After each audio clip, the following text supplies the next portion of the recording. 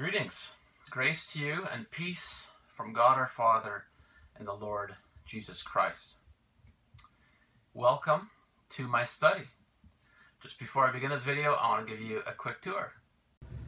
Alright, the tour begins out here because my office is through the furnace room. Some tools on the wall. In the door I have my calendar for the year.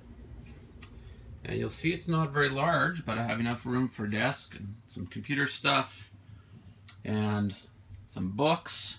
Over here I have my fake window to give me light. Over here I have Charles Spurgeon bobblehead. Coffee cup, chocolate covered coffee beans. It's important. And on this side I have guitars that are more for show than for play. Church membership directory. Some passages of scripture to get me going on Bible reading in the morning, and our church covenant to remind me what my responsibilities are for the members of our church. That is about it. It's a pretty small space, 35 square feet, but I like it. Alright, so that's the tour. 35 square feet of excitement. Now, the point of this video, as you probably know, Grace Life Church, and indeed almost every church that I'm aware of, have decided to cancel regular gatherings for a season in order to help stem the tide of the coronavirus, to help do what we can and follow the government's regulations in this way. And so we won't be gathering for a while. And so life as the family of God will look different, of course, than it usually does. But this doesn't mean that we can't encourage one another. And we'll talk a lot more about that tomorrow.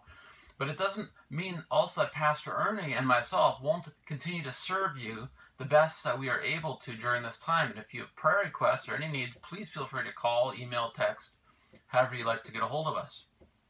Now, also for Sunday, I plan to record a kind of normal Sunday morning sermon and make it available online for you to use in your family as you worship together on Sunday morning. More details will come during the week as they are available. But one thing we want to do during this season is to produce a bunch of 3 to 5 minute videos that hopefully encourage you in the Lord during this extraordinary season with its unique challenges. These will be little reminders of the truths of God's Word that are meant to encourage our hearts, help us stay on mission as a church, even though we can't meet together as we'd like to do.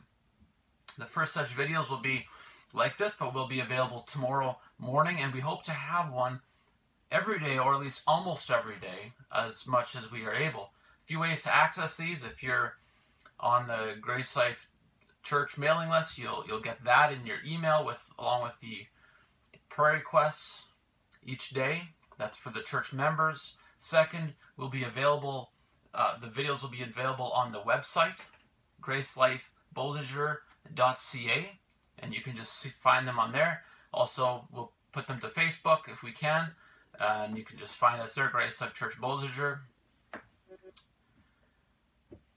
And while these regular videos are going to start tomorrow, I wanted to leave you with at least some encouragement for today, and I want to remind you of the precious truths that we looked at on Sunday as we gathered together. Those were found in Romans chapter 8, verses 35 to 39. Let's read that. Who shall separate us from the love of Christ? Shall tribulation, or distress, or persecution, or famine, or nakedness, or danger, or sword? As it is written, for your sake we are being killed all the day long. We are regarded as sheep to be slaughtered. No, in all these things we are more than conquerors through him who loved us. For I am sure that neither death nor life, nor angels, nor rulers, nor things present, nor things to come, nor powers, nor height, nor depth, nor anything else in all creation will be able to separate us from the love of God in Christ Jesus our Lord. During these times, we need to remember who's sitting on the throne.